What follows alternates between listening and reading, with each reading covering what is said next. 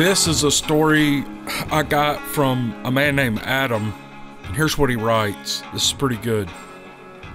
I'm a 15-year veteran of the Canadian Armed Forces, and I've been deployed overseas several times. I've been shot at, and I've been stabbed once.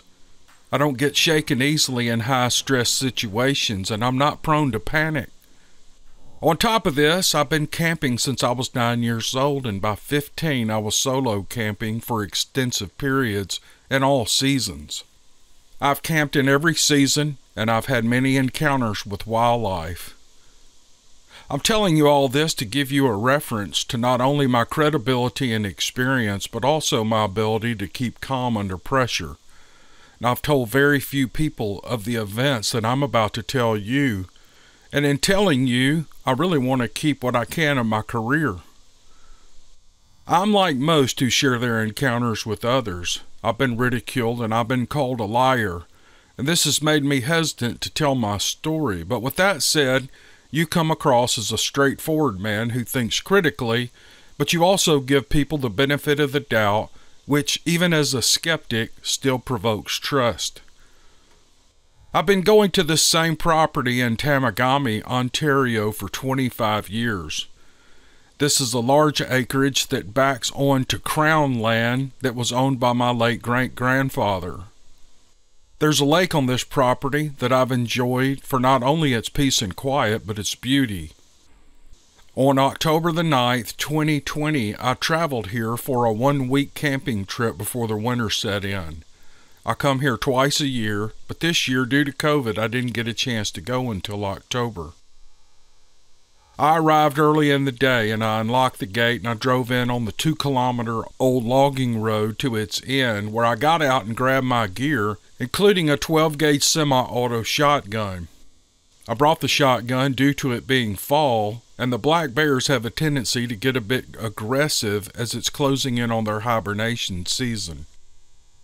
I left my truck for the 1.5-kilometer hike to the lake. The day was going great at this point. After setting up camp, I relaxed, and I sat by the fire until after dark. And I was turning in for the night, and I saw eye shine not far off that was 7 to 8 feet off the ground. When I turned my head to look, there was nothing. I saw it out of the corner of my eye. Even so, the hair on the back of my neck stood up. Well, I shook it off and quickly assumed that it was light from the fire reflecting off some leaves, maybe, but that was enough to keep me relaxed again. I let the fire die out a bit, and then I lay down in the tent, and immediately after getting settled in, I discovered there were no animal or insect sounds. Now, even in the fall, some of the birds were active in the area, and in addition, there were no other animal sounds that I was used to. There was only the sound of a light breeze and water rolling onto the bank. I was shocked awake at 1:14 a.m.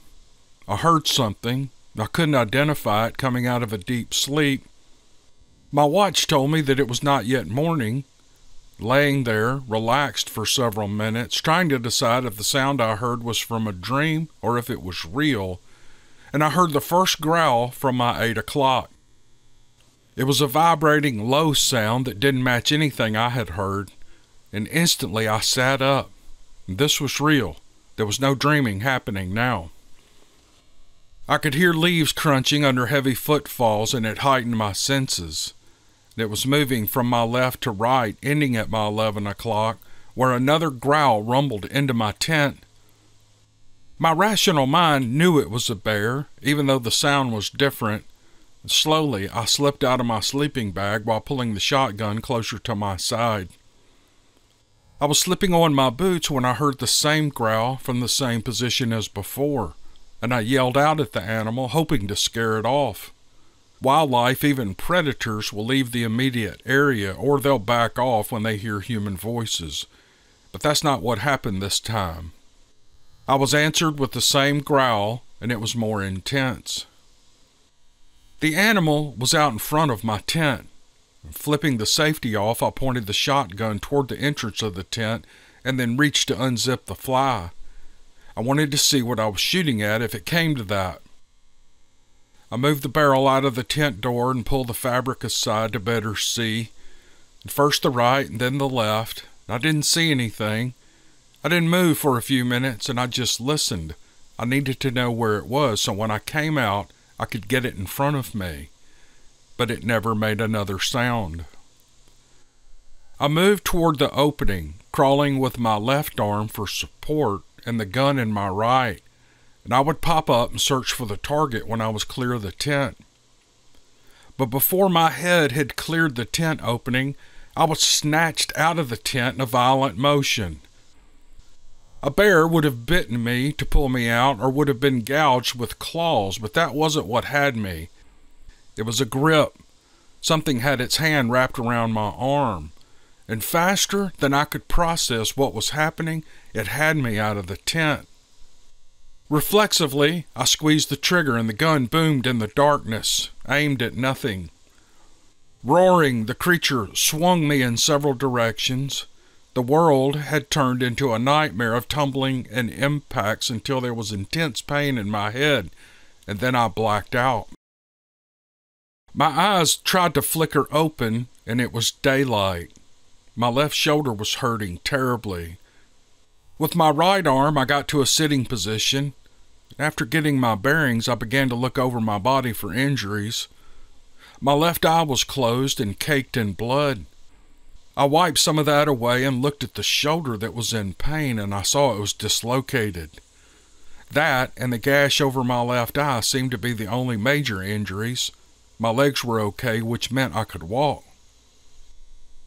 Now to assess where I was. My tent and my campsite was not there. I couldn't see it. I was in a different place in the forest. There were drag marks in the dirt. It was plain to see that I had been brought to this location. I used the GPS watch to try to figure out where I was, and I was astonished to see that I was a half-mile away from my campsite.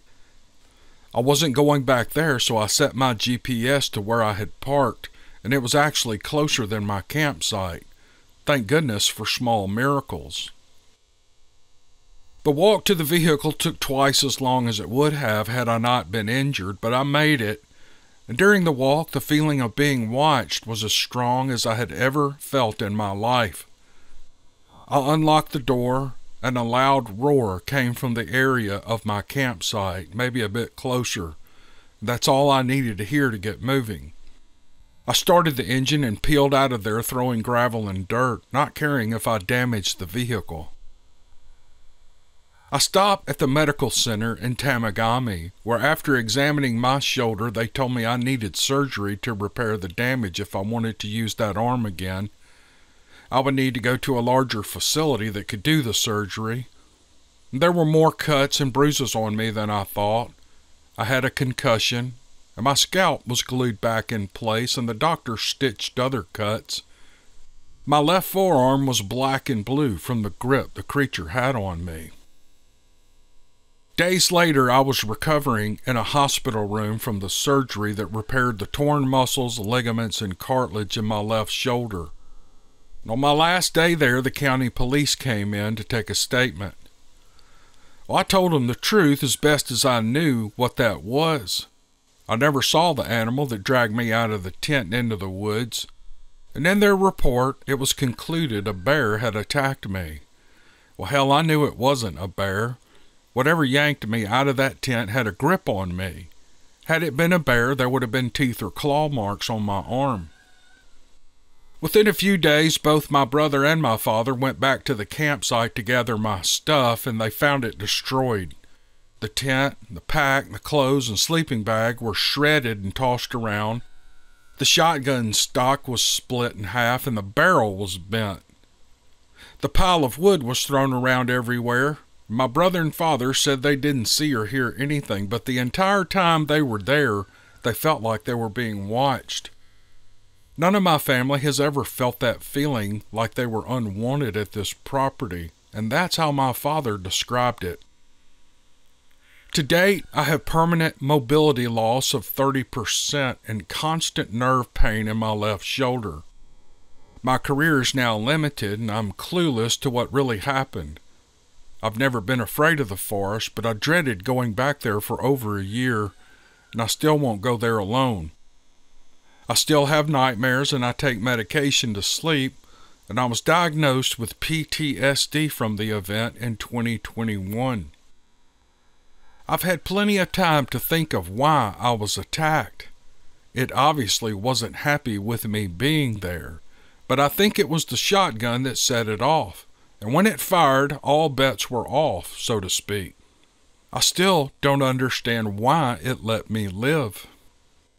You are free to share this story on your channel, and you can use my first name, but please keep my email and last name confidential. I also will not give the details of the exact location in Tamagami. My family doesn't want every Tom, Dick, and Harry with a Bigfoot fetish to show up. It's still our land and we like our peace and quiet. Thank you for your time, and he signs off, Adam. Oh, I thought that was it was traumatic for him. I mean, imagine getting yanked out of worst case, you're assuming it's a bear. You know, bears, I think I've heard stories of them grabbing people in their tents and carrying them off. But I mean, that normally is not what happens. That, you know, bears, when they see or hear humans, unless they're humanized, unless they're real used to humans, like in, there are several places. Heck, we were in Gatlinburg for that conference a couple of weeks ago. And my wife and I get up early, and we like our coffee, and the coffee in the hotel room was horrible. You know, it's those little coffee makers they put in the rooms, and oh man, that coffee is stale. So we jumped in the car, and it was still almost just barely daylight. We were driving around Gatlinburg trying to find someplace open where we could buy a cup of coffee. And we're coming down, I think it's the main drag in Gatlinburg. I'm not real familiar with all the roads and stuff, but I think it's the main drag. There was a dadgum black bear in the middle of the street. It had dug some garbage out of a garbage can, and it was tearing a bag open. Actually, it was on the sidewalk. We were in the street, but then it ran across the street. It didn't run toward the woods. It ran toward the town. So that thing... And it kind of ran through an alley, and I thought, oh my gosh, I feel sorry for anybody taking an early morning walk down that alley. Anyway, for some reason, talking about bears made me think about this bear we saw in Gatlinburg. But back to the story, I mean, you're sticking your head out of a tent, and you're fully anticipating running a bear or some kind of animal, even if it is a predator. Normally, they'll leave. You know, if you show them you're big and talk to them or yell at them or stuff, they'll turn around and leave most of the time. You get a quarter way out of the tent, and whoop, up, you're jerked up in the air and slammed around on the ground and against trees, and you're knocked out, and then you're dragged a half a mile from your tent, and you wake up the next morning. I cannot imagine going through that. So I guess I kind of understand why the man has a bit of PTSD. I mean, I think there are different levels of PTSD, and it's probably everyone is susceptible to it. But anyway, I thought this was a wonderful story, even though it was hard on the man it happened to, but it's wonderful for us to hear. It's very exciting. So I appreciate Adam for sending it, and let's go to another one. Hey y'all, what's going on? This is Cam Buckner, and this is the Dixie Cryptid podcast, also known as the What If It's True podcast, out on the podcast network. Haven't put a podcast up in almost a week, so this is, I don't know how long this is going to be, but it's 4 really good stories that I think you all are going to enjoy. They're all Bigfoot stories except one. Real quick, before we get back into the podcast, I want y'all to know that Yeti Bars has a new bar. I don't know if this is something they're going to continue to make or not, but I think it's called the Forest Fresh Bar. I bought one from them at the Gatlinburg conference, and I have used that bar of soap up in a week. I've been taking extra showers because I love the smell. It's a black bar of soap, and it's got this real piney, kind of manly, woodsy smell to it. It's not the patchouli. It smells like pine tar, and man, I think I have a new favorite bar from Yeti Bars. It's called the Forest Fresh. Take a look at it at YetiBars.net or Yeti Bars on Facebook. When you get ready to check out, I'm about to order about 10 bars of that stuff. And I'm going to use the code DC10 when I check out. and get a 10% discount. It's a good deal, and I think most of their soaps are on sale right now, and in this time of inflation, you're not going to find that very often. Go check them out at YetiBars.net and Yeti Bars on Facebook and buy some of that Forest Fresh soap. I think you're going to love it. All right, let's get back into the podcast. All right, here we go.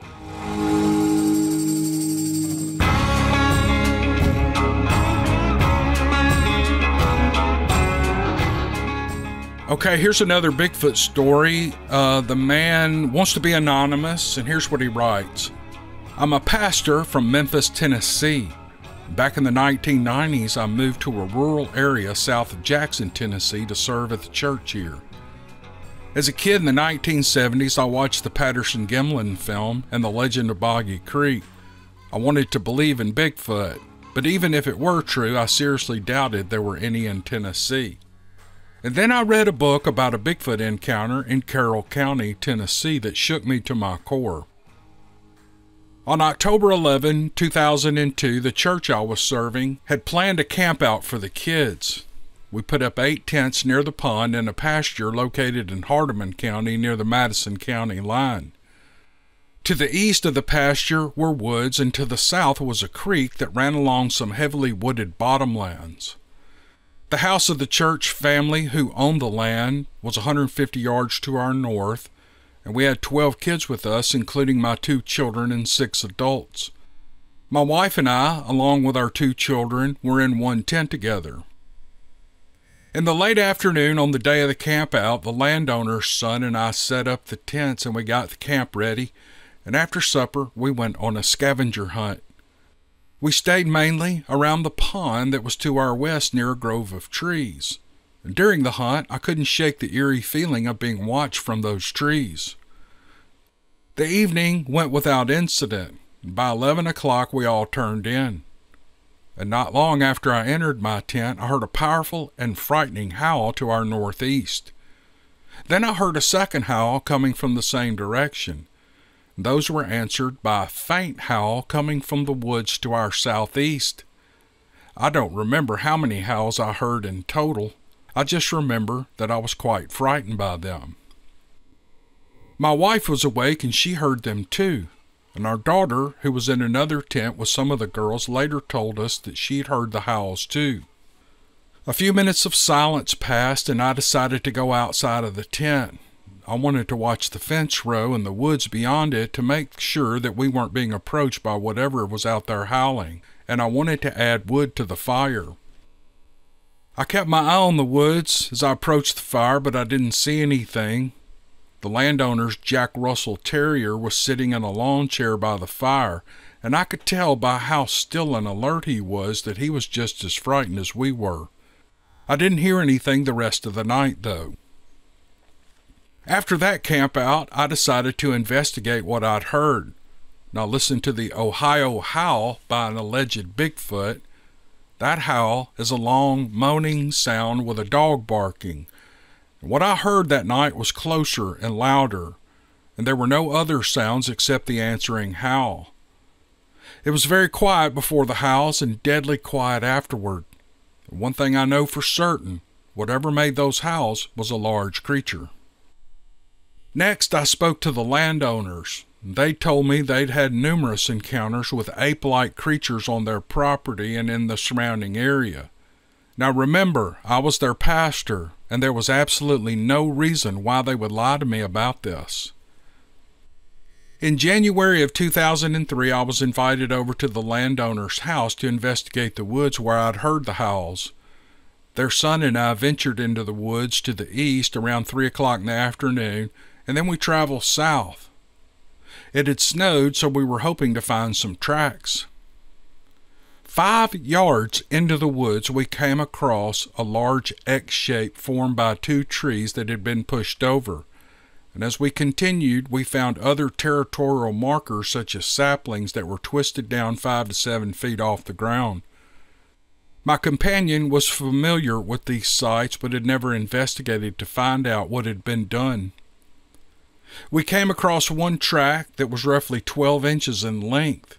We also found a manure pile of unknown origin and some hair caught on a fence row. My companion had hunted and fished his whole life. He was familiar with a wide variety of animals, but he couldn't identify either the scat or the hare. And last, we found what were possibly bedding areas for something extremely large. We searched for 2 more hours, and then we headed back to the house. In February of that same year, the landowner's son and I visited the October campsite at 8:30 p.m. in the evening. We sat down and talked for a while, but mainly we were listening for what we had begun to call our friends.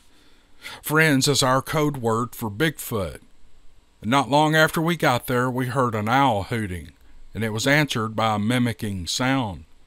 Well, we looked at each other as if to say, "What was that?" And then it happened again, and we knew it was Bigfoot. When we didn't hear anything else for a few minutes, we decided to head back to the house. We knew we needed to come back with night vision binoculars sometime in the future if we were going to see anything. I have had several more encounters, including an actual sighting, and I'll send you those stories soon. Well, very good. I'd love to have your sighting story, sir, the pastor from Memphis. This is interesting. These are people who have heard, this word is so commonly used, but it's anecdotal type stuff, like the owl hooting and then getting answered by another owl. Does that not sound like owls talking back and forth? I have owls back here behind my house, and some owl will start raising sand down in these bottoms, and then all the way on the other side of the woods, I'll hear another one calling back. That doesn't necessarily mean it's a Bigfoot. I'm not arguing with the man, but I'm wondering how they come to these conclusions. And he didn't say it in his story, but are they typically, can you listen to them and tell that that is something mimicking an owl? That's what I'm asking. And so I'd be curious about that. If anybody in the audience listens to this, can you tell the difference between like, for instance, a human doing an owl hoot or an actual owl hooting?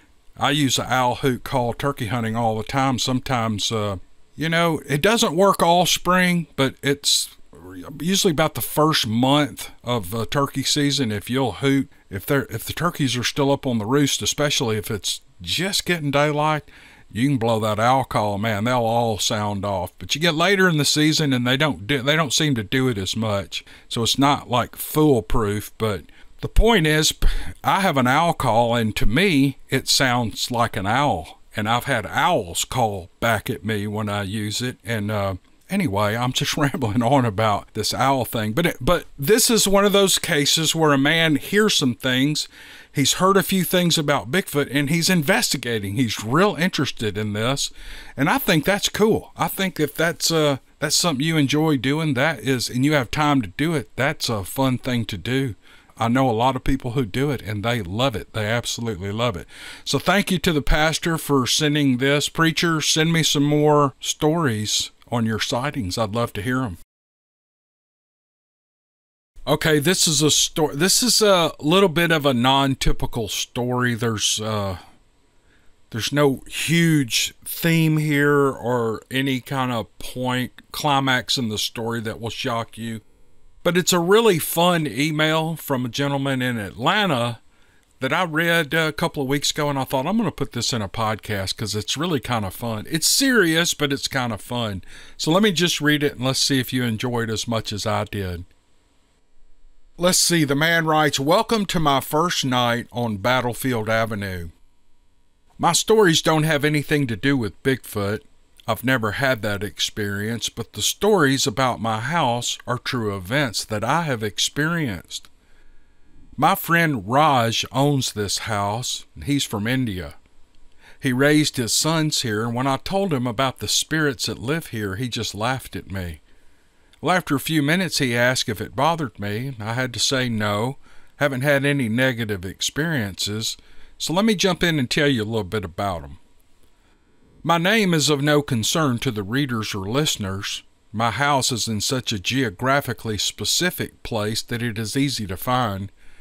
If you research any history about General McPherson and his death, you will find a treasure trove of information.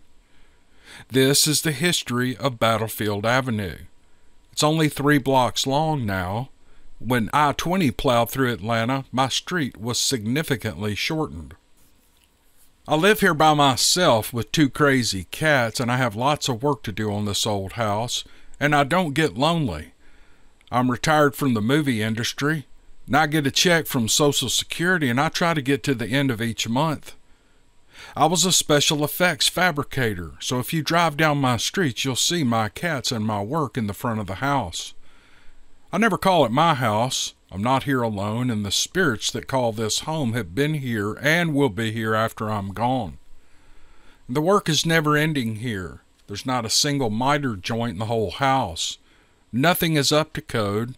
The first time I took the cover off the electrical panel, I thought I was going to die. There were ground wires that were barely attached, and everything had the appearance of being hand-tightened or just in place, ready to be locked down and tightened from the installation. There was no master breaker either, so I put on my rubber gloves and grabbed what I hoped was a well-insulated screwdriver.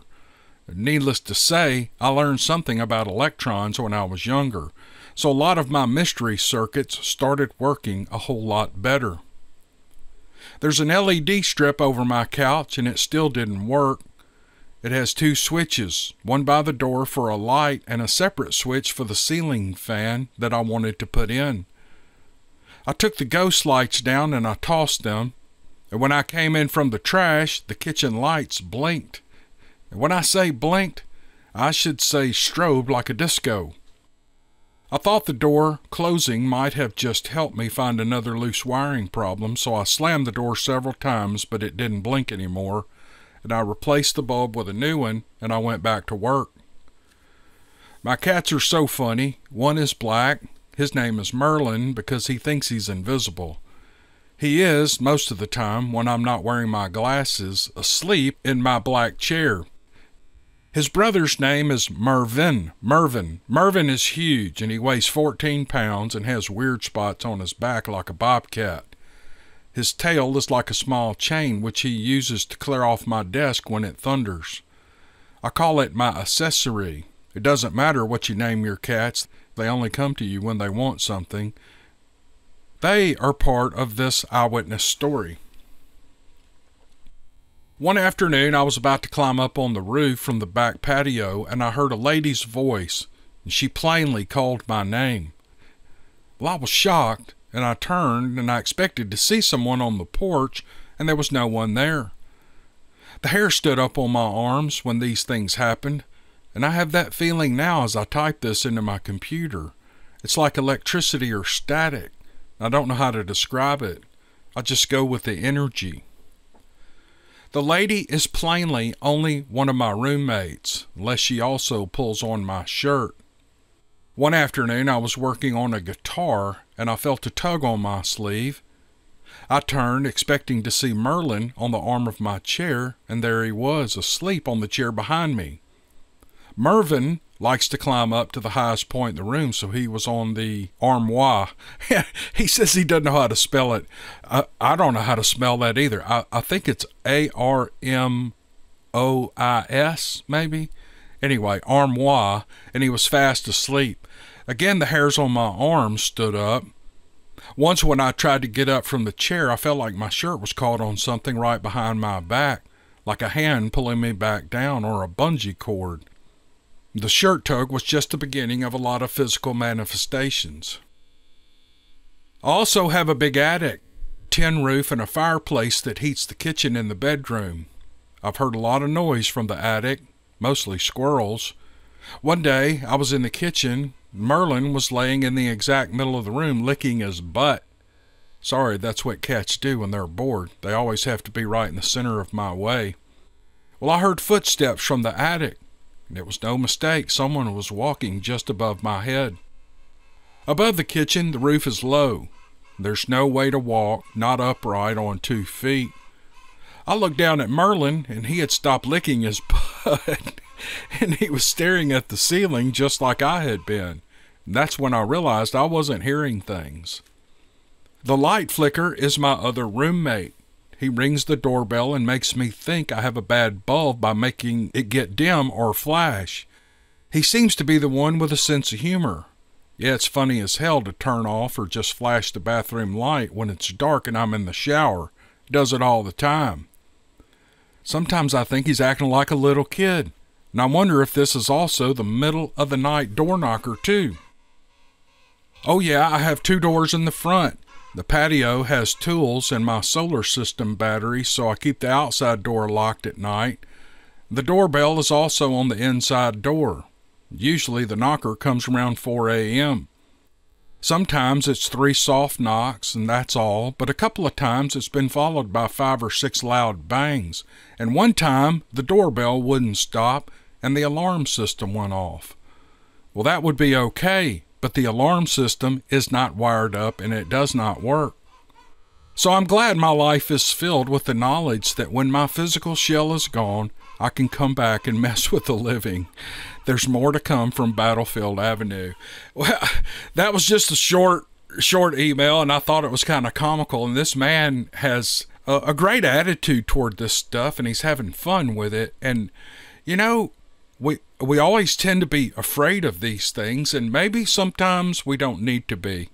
Maybe sometimes we just need to keep a good light attitude toward the things like this gentleman on Battlefield Avenue is going through, and just kind of roll with it and have fun with it and just assume these things are not evil, or not assume that they're evil, and just kind of wait them out. And he seems to have found out that these things aren't evil or bent on hurting him yet. He hasn't figured that out yet, or hasn't discovered that yet. So I thought it was a great story, and I wanted to share it with you. The story is titled The Tobermory Teasers. On August 29th, 1980, I drove to Tobermory. Reports of balls of light were being observed over Lake Huron near Cape Hurd. This intrigued me enough to pack the van and hit the road to check it out. Once I reached Cape Hurd, I searched for a viewing area. I drove down dirt roads in the general direction of Lake Huron, pulling off in various lanes, hoping that one of them would open up to a public beach where I could view, but I ended up at a group of private cottages. Finally, I found a suitable place where I could park my van. Now that I had a viewing area, I went to Tobermory to a local restaurant. As I waited for my food, I saw 2 young men enter the restaurant. Both appeared to be in their early 20s. One had blonde hair and large, sensitive eyes. The other man was thin-faced and black-haired. They were completely human-looking, but I felt a strange psychic stirring when I saw them. Seating themselves at a nearby table, they ordered something to eat. I kept peeking over at them during my meal. Each time they met my gaze with knowing looks. I eventually began to feel a little silly about the whole affair, and I decided to ignore them. I paid and left without any further acknowledgement of their presence. I walked to the OPP station nearby, and I spent a few minutes talking to the officer on duty about any reports of strange aerial phenomenon observed in the area over the years. Twilight was fast approaching. Grimacing at the thought of spending the night at a lonely campsite with no munchies on hand, I stopped at a small variety store to stock up on treats.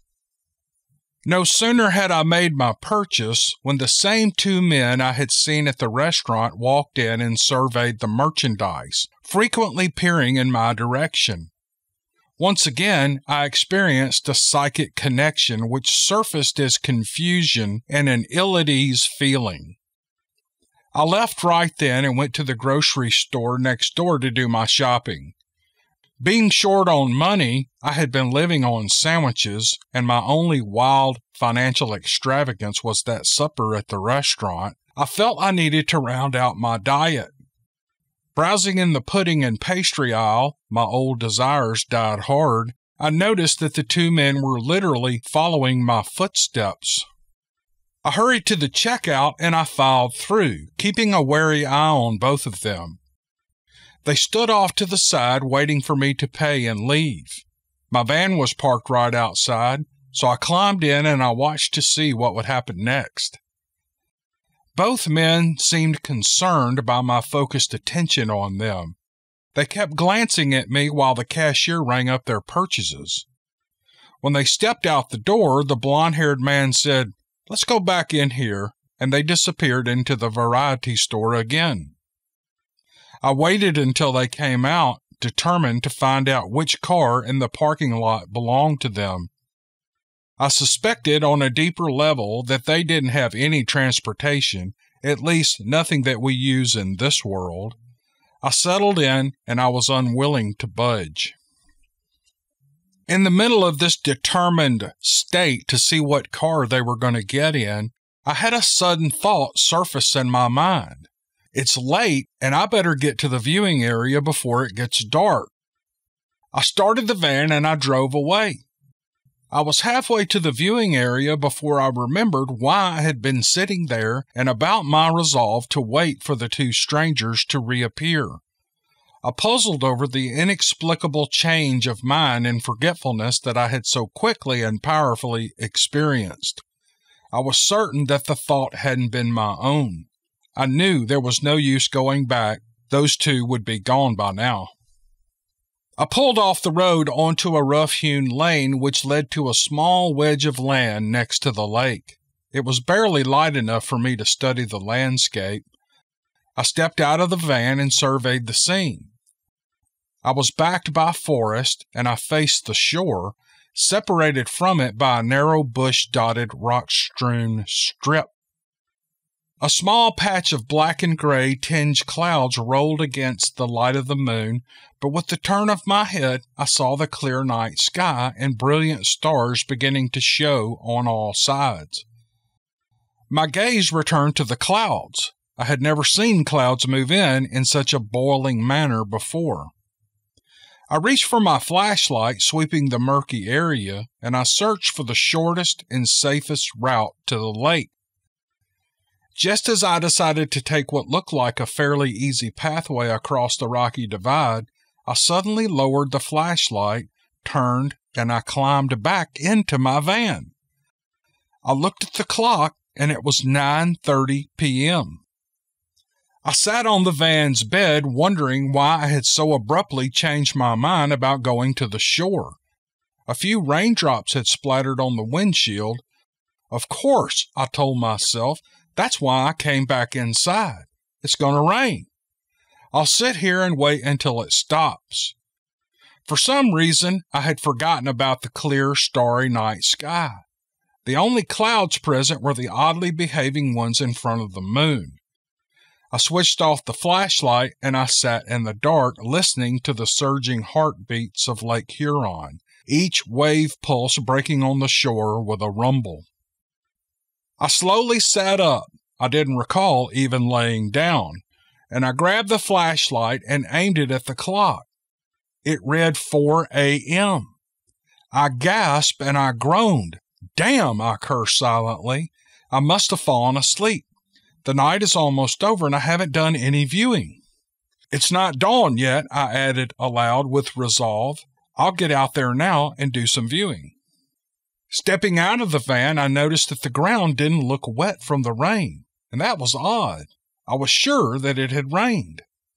I took only a couple of steps towards the lake before I came to a sudden halt. I wanted to go to the shoreline, but something was stopping me. I kept hearing in my mind to leave right now. Shaking my head, I tried to dismiss the thought, but it was too strong and urgent to be ignored. I found myself scrambling back into the van, starting the motor, and racing away from the area. I felt like I was in danger. On the way home, I fought the most intense drowsiness that I had to finally pull over into a parking lot and sleep for a while to be able to safely continue driving. That didn't make sense.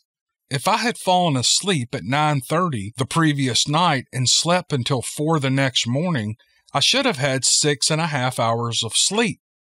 The tiredness I experienced was equal to being awake all night. Thinking back over everything strange that occurred, I came to the realization that maybe I didn't have 6 hours of sleep. What had happened to me that night?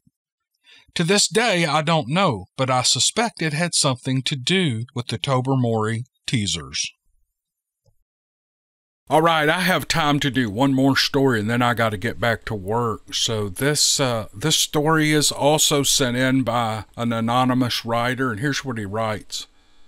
A few years ago, I was sitting home alone on Saturday night. I was looking for something to do, and I couldn't find anyone to hang out with, so I headed north to a secluded spot that I used to frequent to do a little target shooting. The moon was bright in the lonely Arizona desert at night, and I drove 7 miles down a 2-lane highway to where a hidden dirt trail took me 1.5 miles to another trail that wrapped around the mountain. My plan was to fire each of the weapons that I'd brought until they were empty and then head back home. The whole time I was there, I couldn't shake the feeling that I was being watched. Man, that is a huge theme of this podcast, isn't it? Everybody feels like they're being watched. Anyway, back to the story. I had tracked movement on the mountainside 50 meters away when I got there. It looked like large piercing eyes of a towering being, but I wrote it off as a coyote or something that only looked big because of the angle I was viewing it from. I figured it would run off when I started firing. The first gun I planned to fire was a pistol. I took aim and I pulled the trigger and click. That's odd, I thought. I racked the slide and a round fell out. And I pulled the trigger again. Click. For 7 rounds, it was click, rack, drop. Well, I must have some bad ammo, I told myself. I picked up my 1851 and I cocked it and I squeezed the trigger. Click. The cap didn't discharge. I tried it again. It didn't discharge again, and there was a hiss from the 4th attempt indicating a partial ignition, but other than that, all 5 rounds were duds. It was a piece of crap anyway, I said. Next was my hunting rifle. It was my favorite, so I brought 2 stripper clips, and I cycled it, and click. Every round was cycle, rinse, repeat in both magazines. It was the same for every other gun I'd brought with me that night, and I'd brought quite a few. The best I'd managed was 1 partial ignition in my 1851. Months later, I tried this same ammo and the same guns, and I had no problems at all. My frustration with my weapons took a back seat when I suddenly tasted a pungent, foul smell followed by the sound of footsteps, and I glanced back up to where I had seen the eyes earlier, and it was back. And I got the impression that it was glaring at me. Adjacent to it, on the other hillside, were 2 or 3 more sets of eyes, and I looked around and I saw 5 more figures down in the valley. In unison, they all moved in on me, and I left all the guns in the bed of my truck, and I slammed the tailgate shut and jumped in the cab and turned the key to start it. The fear was welling in my stomach, and it jumped into my throat when I realized that my truck, for the first time ever, failed to start. I turned the key again. Nothing. And 3 more times I turned that key, and then finally, as a delayed reaction, it sprang to life. I threw it into drive and I mashed the accelerator. And twice it spun in the soft sand and the cacti before it caught and lurched forward. I never dropped it below 30 miles per hour until I hit the asphalt, where I pushed the speedometer to 100. I opted to take the interstate home that night and stay off the dinky desert back roads. As I drove, I called my girlfriend to help calm me down, but that didn't work. So I called my buddy who was always out there with me, and when I told him everything that had happened, he and I had the same thought. Well, I'm so anal about my guns. Having even 1 act up is a rarity, but all of them? I happened to glance down at the clock as we were talking, and it was 1 a.m. I left home at 8 p.m. I drove 45 minutes to the spot, and I was there for less than an hour and was back on the highway in less than 20 minutes, talking to my friend on the phone. It shouldn't have been any later than 10 p.m., but it was 1 a.m. How did that much time pass so quickly? And to this day, I have no explanation for it. When I got home that night, I pulled the powder from the black powder rifles to investigate, and every one of them had exactly the same amount of powder they would have if they'd been fired. I waited till the next morning to go check my Kentucky rifle, but all the measurements were right. I'll never go out to the desert alone at night again. It's been a few years since this happened, and it still shakes me up to go out at night at all. I won't write what I know these creatures to be. I am superstitious, and after that night, I don't want to take any chances. It's taken me years just to write down this incident at all. I'm writing it now because a few days ago I went back. I had to get some answers. My friend came with me this time, and we arrived before the sun set and we walked the whole area. The spot where I first saw the eyes is inaccessible by humans. The distance they covered when they moved in on me was too far and too difficult to do in the time that they'd done it. We found evidence of dwellings made by something beside coyotes and javelinas. The Palo Verde tree that had been snapped off 7 feet off the ground and bent down to create a wall that blocked the sun on that side. We climbed up to it and found scratch marks that looked suspiciously like claw marks, and the ground underneath it had been picked clean of stones. Considering the fact that the entire area was made of stones, that was a bit odd. As night drew near, we walked further down to the U-shaped valley, and I made a fire to burn some of the range trash left by other people. I was hoping it would draw in the prying eyes I'd seen before. It was uneventful until it wasn't. I heard a rustling of what I thought was a rabbit or a coyote in the bushes to our east, and seconds later I saw a figure crossing the slope we had just walked down. I knew immediately that it was not a hiker. I trained my rifle on it and watched as it traversed the hard terrain, and it stopped behind a tree that partially blocked my view. It was too dark to get a clear picture, but I could see well enough to know that the creature was staring at us, and it didn't like what we were doing. A feeling of ill intent swept over me, and I realized that I may not like what this creature was planning.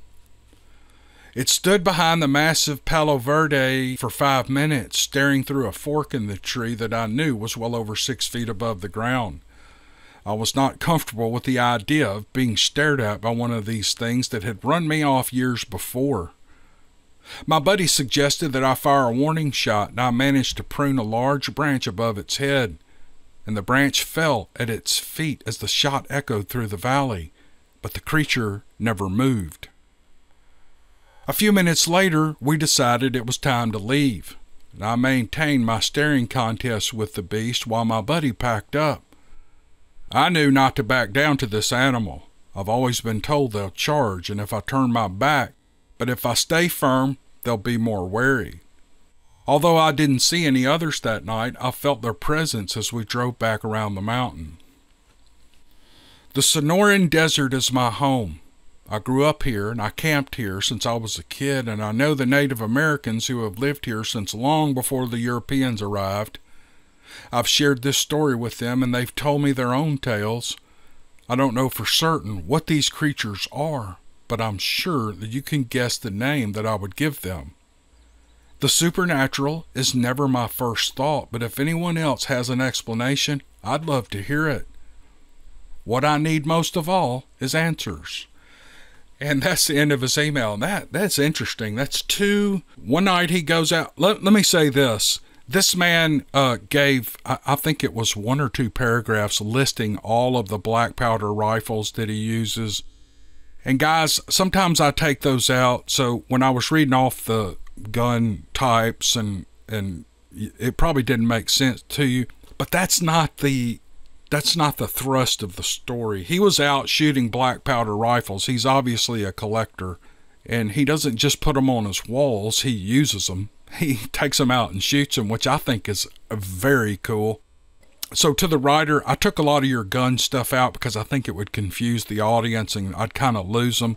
But anyway, you've got 2 incidents here. You've got the first one where he's out there shooting at nighttime. Why would you do that? It just kind of raised that question in my head. But he's out there shooting at night, and then he goes back, a while later with his buddy, and he has another encounter in the same place. So I don't know what to make of it. And the fact that none of your rounds went off, could there be an explanation for that? He took them to other areas and they fired just fine. The powder was still all in the rifles. You know, it's just the caps weren't igniting the black powder. So I don't know, maybe it was extra damp that night, but that, unless it's just real damp, usually that doesn't inhibit a black powder rifle from shooting. I don't know much about that stuff. So anyway, I thought this was a great story, and I really appreciate the writer sending it, and thank you. I really appreciate it. Thanks for following along with this podcast, and we will see you guys on the next one. Love you all. Have a good week. We'll see you next time.